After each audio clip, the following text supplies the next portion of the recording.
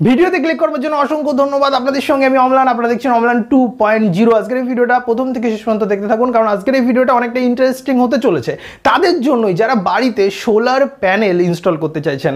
মানে সূর্যের আলোর সাহায্যে বিদ্যুৎ তৈরি হবে এবং সেই বিদ্যুতের সাহায্যে আপনারা বাড়ির যে সমস্ত ইলেকট্রিক্যাল ইনস্ট্রুমেন্টগুলো আছে, যেমন ফ্রিজ, ফ্যান, তারপরে আপনার লাইট বা বিভিন্ন জিনিস, টিভি, আপনার কম্পিউটার, সমস্ত কিছুই কিন্তু বর্তমানে সোলার প্যানেল সিস্টেম বা সোলার সিস্টেমের মাধ্যমে চলে থাকে।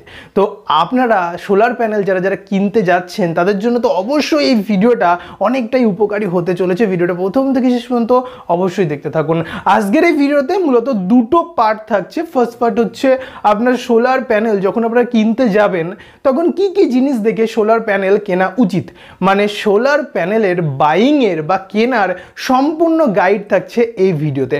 এবং এই ভিডিওর দ্বিতীয় পার্ট হচ্ছে বেস্ট 5টা সোলার কোম্পানির নাম, মানে যে কোম্পানিগুলোর কাছ থেকে আপনারা সোলার প্যানেল যদি আপনারা কেনেন তাহলে আপনারা কখনোই ঠকবেন না। যদিও এই 5টার নাম হচ্ছে আমার পার্সোনাল মতামত, মানে আমার মতে কোন 5টা কোম্পানি নাম্বার 1, নাম্বার 2, নাম্বার 3 আর নাম্বার 4 বা নাম্বার 5কে সেটা আমি এই ভিডিওতে বলে দেবো। তো চলুন বন্ধুরা, ভিডিওটা শুরু করা যাক। আপনারা ভিডিওটা কিন্তু অবশ্যই দেখতে থাকুন আর অবশ্যই একটা লাইক করে দেবেন, কারণ এই ধরনের ইনফরমেটিভ ভিডিও তৈরি করতে কিন্তু অনেকটাই কষ্ট হয়ে থাকে।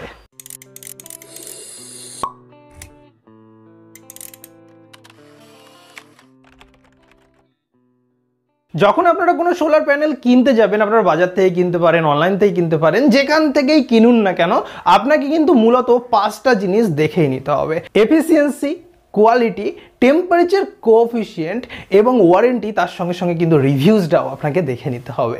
প্রথমেই আপনারা যখন বাজারে সোলার প্যানেল কিনতে যাবেন তো কয়টা জিনিস আপনাদেরকে দেখে নিতে হবে। টোটাল 5টা জিনিস আছে। তার ভিতরে প্রথম যে জিনিসটা সেটা হচ্ছে এফিসিয়েন্সি, অর্থাৎ যে সোলার প্যানেলের এফিসিয়েন্সি যত বেশি হবে সেই সোলার প্যানেলটা কিন্তু বেস্ট হবে। তো আপনারা এফিসিয়েন্সি কিভাবে বুঝবেন তার একটা ম্যাথামেটিক্যালি ক্যালকুলেশন আছে। সূর্যের আলো সাধারণত সোলার প্যানেলের ওপরে এসে পড়ে এবং সূর্যের আলো যখন সোলার প্যানেলের ওপরে এসে পড়ে তখন কিন্তু একটা ইলেকট্রিসিটি জেনারেট হয় বা একটা ইলেকট্রিসিটি তৈরি হয়, যে ইলেকট্রিসিটির মাধ্যমে কিন্তু আমরা ফ্যান, লাইট, বিভিন্ন জিনিসপত্রগুলো চালাতে পারি। তো সূর্যের আলো যখন সোলার প্যানেলের ওপরে এসে পড়ে তারপরে এই যে ইলেকট্রিসিটি জেনারেট হচ্ছে, এই যে ইলেকট্রিসিটিটাই কনভার্ট হচ্ছে, সেটাকেই বলা হচ্ছে এফিসিয়েন্সি। যে সোলার প্যানেলের এফিসিয়েন্সি যত বেশি হয়, অ্যাকচুয়ালি সূর্যের আলো পড়ে সোলার প্যানেলের ওপরে একটা ইউনিট এরিয়ার ওপরে পড়ে, মানে এই যে সোলার প্যানেলের এরিয়া এর ওপরে এসে পড়ে এবং সেখান থেকে ইলেকট্রিসিটি জেনারেট হচ্ছে। তো যে সোলার প্যানেলের এফিসিয়েন্সি যত বেশি হবে সেই সোলার প্যানেল কিন্তু তত বেশি পারফেক্ট হবে। আপনারা যদি বাজারে সোলার প্যানেল কিনতে যান তাহলে যে সমস্ত চাইনিজ বা যেগুলো ব্র্যান্ডেড সোলার প্যানেল নয় সেই সমস্ত সোলার প্যানেলের এফিসিয়েন্সি আপনারা ওই 16% কি 17%-এর কাছাকাছি পাবেন। কিন্তু যখন আপনারা একটা ব্র্যান্ডেড সোলার প্যানেল কিনবেন তখন তার এফিসিয়েন্সি আপনারা কিন্তু 20%-এরও বেশি পেয়ে যাবেন। তো এফিসিয়েন্সি ক্যালকুলেট করার একটা ফর্মুলা আছে। ধরুন আপনারা 350 ওয়াটের একটা লুম সোলারের কাছ থেকে সোলার প্যানেল কিনে নিয়ে এসেছেন, তো সেই সোলার প্যানেলের এফিসিয়েন্সি আপনারা কিভাবে বার করবেন, মোটামুটি এই ধরনের একটা ক্যালকুলেশন আছে। আউটপুট পাওয়ারকে ইনপুট পাওয়ার দিয়ে ভাগ করতে হবে এবং তার সঙ্গে 100 দিয়ে গুণ করে নিতে হবে।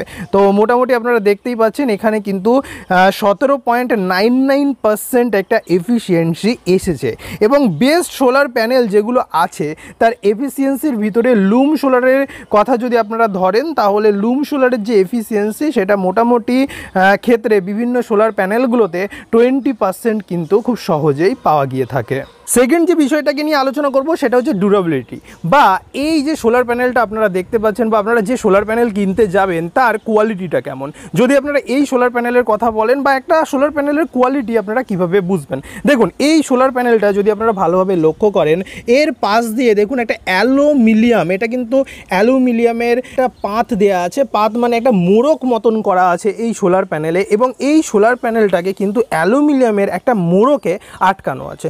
সুতরাং এই সোলার প্যানেলটা কিন্তু যথেষ্টই ভালো। তো আপনাকে অবশ্যই দেখে নিতে হবে সোলার প্যানেলটার যে মোড়ক, সেই মোড়কটা কতটা ভালো, বা সোলার প্যানেলের ওপরে যে কাঁচটা আছে, দেখুন এই সোলার প্যানেলের ওপরে কিন্তু একটা কাঁচ আছে। আপনারা যদি একটু ঠোকা মারেন বা যে কোনো সোলার প্যানেলই আপনারা যখন একটু কাছ থেকে দেখবেন তখন দেখবেন এর ওপরে কিন্তু একটা কাঁচ আছে। সেই কাঁচটা বা সেই গ্লাসটা কতটা শক্ত বা কতটা হার্ড সেটা কিন্তু আপনাকে দেখে নিতে হবে, যাতে সোলার প্যানেল যখন আপনারা ইনস্টল করবেন তার উপরে যদি কোনো চাপ বা প্রেশার আসে সেটা কিন্তু যাতে সহজেই ভেঙে না যায় সেটা কিন্তু লক্ষ্য রাখতে হবে। যার জন্য এর ওপরে যে গ্লাসটা, সেই গ্লাসটা অবশ্যই আপনারা দেখে নেবেন। এবং তার সঙ্গে সঙ্গে আপনারা যদি এই যে সোলার প্যানেলটা এর পিছন পার্টটা যদি আপনারা একটু দেখেন তাহলে আপনারা দেখতে পারবেন এখানে কিন্তু একটা জংশন বক্স আছে, এবং এই জংশন বক্সের উপরে আপনারা দেখতেই পাচ্ছেন IP68 লেখা আছে। তার মানে এই জংশন বক্সটা কিন্তু ওয়াটারপ্রুফ। আর IP67 এর নিচে যদি কোনো জংশন বক্সের ওপরে লেখা থাকে সংখ্যা, তাহলে জানবেন সেটা ওয়াটারপ্রুফ নয়। তো আপনাকে অবশ্যই এই জংশন বক্সটাও দেখে নিতে হবে সেটা ওয়াটারপ্রুফ কিনা, বা আপনার প্যানেলটা কতটা ভালো আপনারা এইভাবেই কিন্তু একটু দেখে নিতে পারবেন। যখন আপনারা আপনাদের সোলার প্যানেলটাকে কাছ থেকে দেখবেন তখন একটু ভালোভাবে এর কোয়ালিটিটাকে অবশ্যই চেক করে নিতে হবে। নেক্সট যে পার্টটা নিয়ে আমরা আলোচনা করব সেটা হচ্ছে টেম্পারেচার কোঅফিশিয়েন্ট। মানে এই যে সোলার প্যানেলটা আপনারা দেখতে পাচ্ছেন, এই সোলার প্যানেলগুলো সাধারণত 25 ডিগ্রি সেন্টিগ্রেড উষ্ণতায় একেবারে সঠিক বা পারফেক্টভাবে কাজ করে। এবার আপনারা সোলার প্যানেলটাকে ছাদের ওপরে ইনস্টল করলেন, এবং ইনস্টল করার পরে যে পরিবেশের উষ্ণতাটা সেটা কিন্তু সবসময় 25 ডিগ্রি সেন্টিগ্রেড থাকবে না, গরমকালে বেড়ে যাবে এবং শীতকালে কিন্তু কমে যাবে। তো আপনারা যখন সোলার প্যানেল কিনতে যাবেন তখন অবশ্যই আপনাদেরকে দেখে নিতে হবে এমন কোনো সোলার প্যানেল যে সোলার প্যানেলটা কিন্তু সারা বছরই যেন মোটামুটি ঠিকঠাকভাবে কাজ করে। তো এই যে টেম্পারেচার কোঅফিশিয়েন্ট আছে এর স্ট্যান্ডার্ড টেম্পারেচার হলো 25 ডিগ্রি সেন্টিগ্রেড উষ্ণতায় যে কোনো সোলার প্যানেল ভালোভাবে কাজ করে। এবার যদি এই টেম্পারেচারটা বেড়ে যায় তাহলে কি হয়, অনেক সময় পাওয়ার ড্রপ হয়ে যায়, ভোল্টেজ ড্রপ হয়ে যায়, এমনকি যে কারেন্টটা থাকে সেটা কিন্তু ইনক্রিজ হয়ে যায়। তো এই জিনিসগুলো যাতে ঠিকঠাক থাকে বা এই জিনিসগুলো যাতে ভুলভাল না ঘটে সেই জন্য কিন্তু আপনাকে সোলার প্যানেল কেনার সময় অবশ্যই সেই দিকে একটু নজর দিয়ে দিতে হবে। আপনারা যদি মোটামুটি স্ক্রিনে দেখতেই পাচ্ছেন এখানে দেখুন, যদি টেম্পারেচার 25 ডিগ্রি সেন্টিগ্রেডের বেশি হয়ে যায় তাহলে কি কোন কোন ক্ষেত্রে হতে পারে সেগুলো কিন্তু আপনারা অন স্ক্রিনে দেখতে পাচ্ছেন। তো অবশ্যই এর সঙ্গে সঙ্গে যখন টেম্পারেচার 25 ডিগ্রি সেন্টিগ্রেডের নিচে নেমে যাবে তখন কিন্তু যে জিনিসগুলো ঘটে সেটা হচ্ছে পাওয়ার বেড়ে যায় অনেক সময়, ভোল্টেজ বেড়ে যায় অনেক সময়, এবং কারেন্ট যেটা সেটা কিন্তু ডিক্রিজ হয়ে যায়। তো এই জিনিসগুলো মাথায় রেখে অবশ্যই কিন্তু আপনাকে সোলার প্যানেল কিনতে হবে। এমন সোলার প্যানেল কিনতে হবে যে সোলার প্যানেল আপনি যে কোনো উষ্ণতাতেই রাখুন না কেন বা যে কোনো আবহাওয়াতেই থাকুক না কেন আপনাকে যাতে ঠিকঠাক কারেন্ট জেনারেট করে দেয়। তো মোটামুটি লুম সোলারের যে সোলার প্যানেল আছে এর যে টেম্পারেচার কোঅফিশিয়েন্ট সেটা কিন্তু মানে খুবই ভালো বলতে গেলে, বা এর থেকে উৎপন্ন বিদ্যুৎ কখনোই কিন্তু খুব একটা চেঞ্জ হয় না, সেটা গরমকাল হোক বা শীতকাল হোক। এরপরে যে জিনিসটাই লক্ষ্য রাখতে হবে সেটা হচ্ছে ওয়ারেন্টি।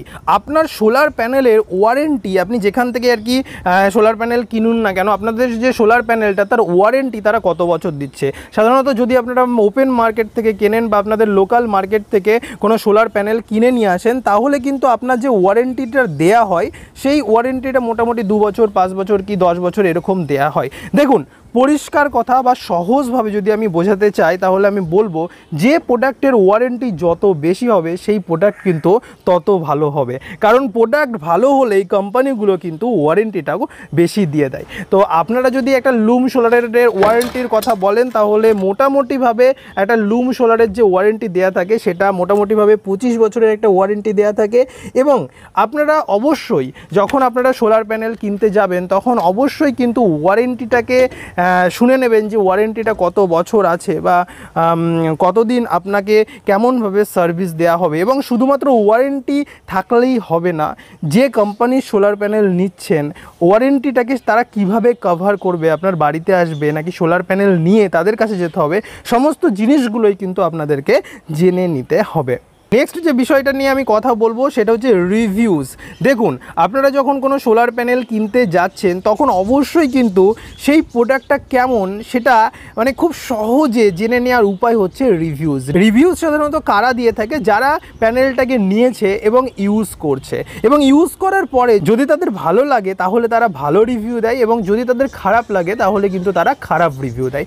অবশ্যই যে কোনো জিনিস কেনার আগে আপনাকে রিভিউটা দেখে নিতে হবে। আপনারা অনলাইনে বিভিন্ন ওয়েবসাইটে যেখান থেকে জিনিসপত্রগুলো পাওয়া যায়, সেটা সোলার প্যানেল হতে পারে বা অন্য কোনো জিনিসের রিভিউ, আপনারা যখন মানে অন্য কোনো জিনিস কিনবেন, ধরুন একটা এসি যদি আপনারা কেনেন, তাহলে অবশ্যই কিন্তু সেই এসির রিভিউটাকে দেখেই আপনাকে এসিটাকে নিতে হবে। যদি রিভিউ খুব খারাপ আসে বা এর আগে কোনো এসি বা টিভি বা ফ্রিজ বা সোলার প্যানেল যদি কেউ কিনে থাকে এবং কেনার পরে যদি বাজে রিভিউ দিয়ে থাকে, তাহলে মানে বেশিরভাগ মানুষ যদি বাজে রিভিউ দিয়ে থাকে, তাহলে আপনারা জানবেন যে অবশ্যই সেই সোলার প্যানেল বা সেই জিনিসটা কিন্তু খুব একটা ভালো নয়। কিন্তু যারা কিনছে তারাই মোটামুটি যদি ভালো রিভিউ দেয়, তাহলে জানবেন অনায়াসে সেই জিনিসটা কিন্তু খুবই ভালো হবে এবং সেই জিনিসটা আপনারা ইউজ করতে পারবেন।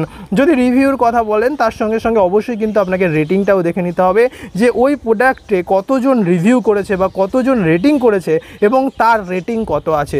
মোটামুটি 3.5 বা 4-এর উপরে যদি কোনো প্রোডাক্টের রেটিং থাকে, তাহলে আপনারা প্রোডাক্টটাকে কিন্তু অনায়াসে কিনে ফেলতে পারেন। মোটামুটি এই রেটিংগুলো বিভিন্ন ওয়েবসাইটে ঠিক করা হয় 5-এর ভিতরে, সেই প্রোডাক্টগুলো কত পেলো এইভাবে। অবশ্যই আপনারা রিভিউ দেখবেন, রেটিং দেখবেন, তারপরেই কিন্তু প্রোডাক্টটা কিনবেন। মোটামুটি এই 5টা জিনিস যদি আপনারা দেখে কেনেন, তাহলে আপনারা কখনোই কিন্তু ঠকবেন না সেই জিনিসটা কেনার পরে। এবার আমরা প্রবেশ করব ভিডিওটির সেকেন্ড পার্টে, অর্থাৎ এই পার্টে আমি আপনাদেরকে বলে দেবো আমার মতে বেস্ট 5টা সোলার কোম্পানির নাম, যেগুলোকে আমি প্রথম, দ্বিতীয়, তৃতীয়, চতুর্থ এবং পঞ্চমে রেখেছি। তো চলুন বন্ধুরা, দেখে নেওয়া যাক। বেস্ট সোলার কোম্পানিগুলোর ভিতরে বা ব্র্যান্ডেড কোম্পানিগুলোর ভিতরে প্রথমেই আমি যে কোম্পানিকে রাখবো সেটা হচ্ছে লুম সোলার। আমার পার্সোনাল মতে লুম সোলার হচ্ছে বেস্ট কোম্পানি।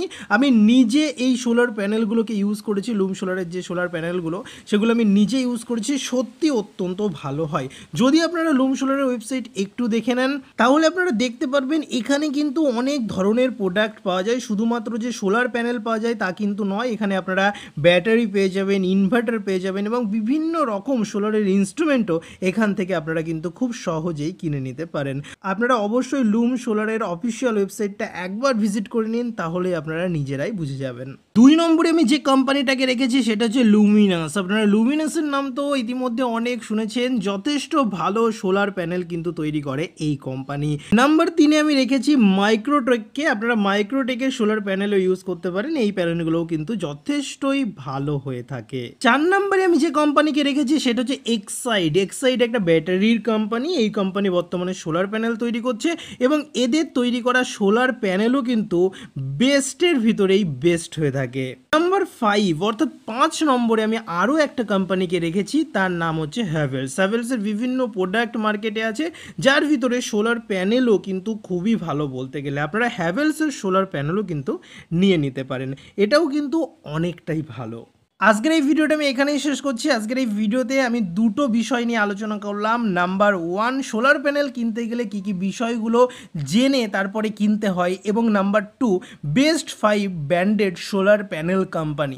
তো আপনারা এই ভিডিওটা থেকে অবশ্যই উপকৃত হবেন, আর আশা করি আপনাদের ভিডিওটা ভালো লেগেছে। যদি ভিডিওটাকে ভালো লাগে তাহলে একটা লাইক করে দেবেন, বন্ধুবান্ধব, আত্মীয় স্বজন সবার সঙ্গে শেয়ার করে দেবেন। আর যদি আপনি এই চ্যানেলে নতুন হয়ে থাকেন তাহলে সাবস্ক্রাইব করে ঘন্টাটাকে একটু বাজিয়ে দেবেন। আজকের মতন এখানেই বিদায় নিচ্ছি। Tata, bye bye. ভালো থাকুন, সুস্থ থাকুন, ভালোভাবে থাকুন, নিজের খেয়াল রাখুন এবং তার সঙ্গে সঙ্গে অবশ্যই পরিবারেরও খেয়াল রাখুন।